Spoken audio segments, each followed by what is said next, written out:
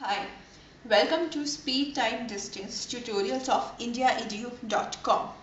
In earlier classes, we have discussed concepts related to speed time distance, their convergence, and the proportionalities between these three dimensions.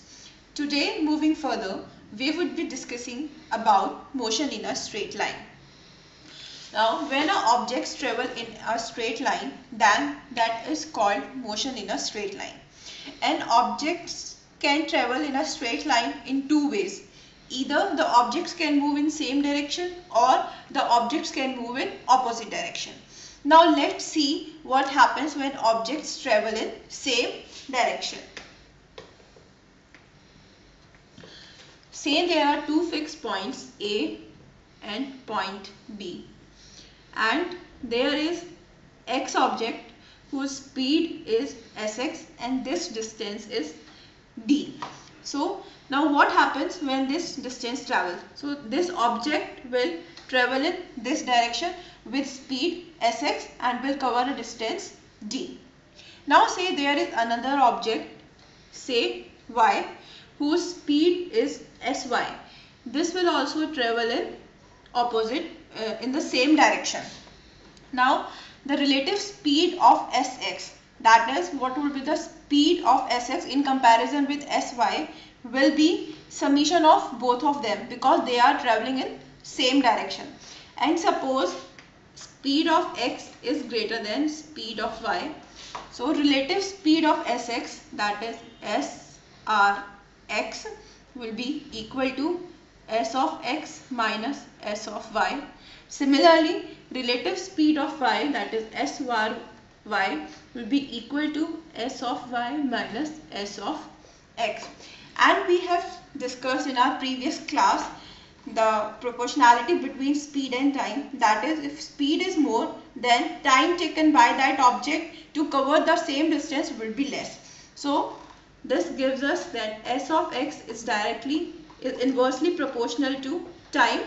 So time taken by object x will be less as compared to time taken by object y to travel the same distance. Now let's see. If these two objects are traveling in the same direction with speed sx and sy, and it is given the speed of x is greater than y. So with this equation, it has proved that x will reach this point earlier in comparison to y. Say x reaches here in 1 hour and y will reach someone here in 1 hour. Now what will happen when x will reach at point B? When x will reach at point B, it will again start moving in opposite direction and y will move in the same direction. So they will meet someone at this point, say point C. Now this is called as first meeting point. So first meeting point. Now at the first meeting point, the total distance covered by A and B would be distance covered by A and distance covered by B. That is distance covered by A plus distance covered by B. Now distance covered by object x is AB plus, that is D, plus this distance between C and B. So distance covered by, it's x and y. Distance covered by x would be total distance AB plus CB, and distance covered by object y would be total distance AB minus total distance CB. So AB minus CB. This gives us CB cancels CB and we get 2AB or say 2D as the answer. Now similarly, at their second meeting point, what will happen? X will travel in this direction and y will travel in opposite direction, and they will meet someone over here, say point P. So at this point, the distance covered by both of them will be equal to, that is second meet, the distance would be equal to 4D. Third meeting, distance would be 60. So this gives us the formula that distance covered by objects, say in n number of meetings, is 2 into n into d, where n represents total number of meetings covered by them. And if you need to calculate the time, then time will be equal to total distance, that is 2nd divided by relative speed of this object. As we have discussed that relative speed would be sx minus sy or sy minus sx. So it depends, whichever speed is positive or whichever speed is greater, you take that speed. Now let's see what happens in case of opposite directions. Let's see what happens when objects move in opposite direction. Suppose there are 2 points, point A, point B, and 2 objects, that is object x and object y. Speed of object x is sx, speed of object y is sy. Now their relative speed would be s of x plus s of y, because both of them are moving in opposite direction, that is x is moving in this direction and y is moving in this direction. And let's suppose speed of x is greater than speed of y. So what will happen when x will start moving in this direction and y will start moving in this direction? Because speed of x is greater than y, so x will cover large distance in comparison with y. So say they will meet at this point, say point C. Now distance covered by both of them in their first meet would be distance covered by x and distance covered by y, that is AC plus CB, which is equal to AB, the complete distance. Now let's see what happens in the second meet. In the second meet, x will continue start moving in this direction and y will continue start moving in this direction. When they will reach points A and point B, so x will start moving in opposite direction in this way and y will start moving in this direction. Now let's suppose they meet anywhere at point D.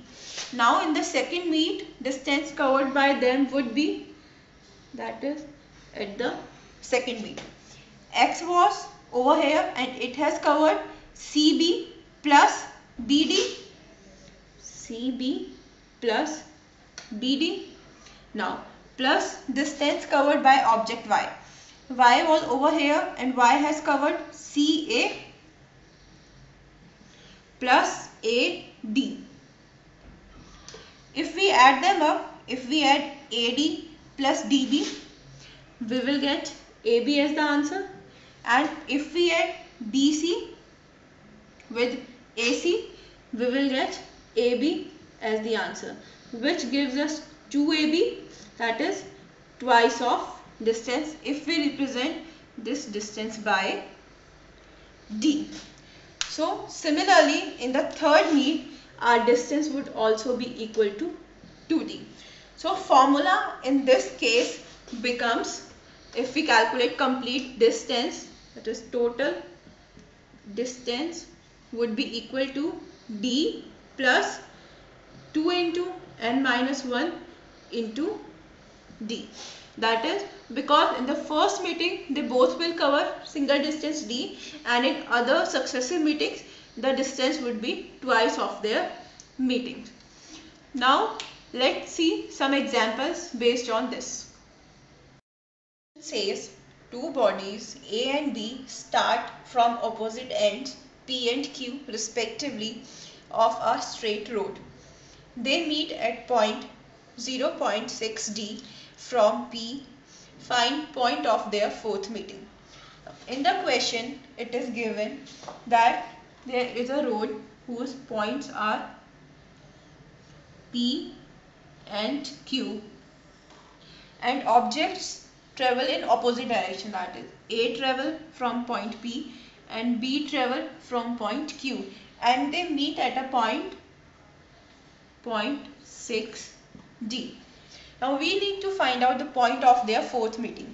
So first of all, let's find out the total distance covered by object A and B till fourth meeting, which will be equal to, that is total distance will be equal to d plus n minus 1 into d into 2, which is equal to d plus n is 4 minus 1 into 2d, d plus 3 into 2d is 6d, which gives us 70. Now we can see here that time is constant, which gives us that ratio of their distances would be equal to ratio of their speeds, and the ratio of their distances would be, this distance is 0.6 and this distance is 0.4. So distance of object A and distance covered by object B in their first meeting would be 0.6d divided by 0.4d, which is equal to 3 by 2. Now let's see the distance covered by only object A during their first meeting, that is dA ratio dB is given 3:2. So distance covered by A would be 3 upon 3 plus 2, which gives us 3 by 5. Similarly, distance covered by B in first meet will be 2 divided by 3 plus 2, which gives us 2 by 5. Now let's see the total distance covered by A in their fourth meeting. So total distance covered by A would be 3 upon 5 into 7d, which gives us 4.2d as the answer. And total distance covered by B till their fourth meet will be equal to 2 upon 5 into 7d, which gives us 2.8d as the answer.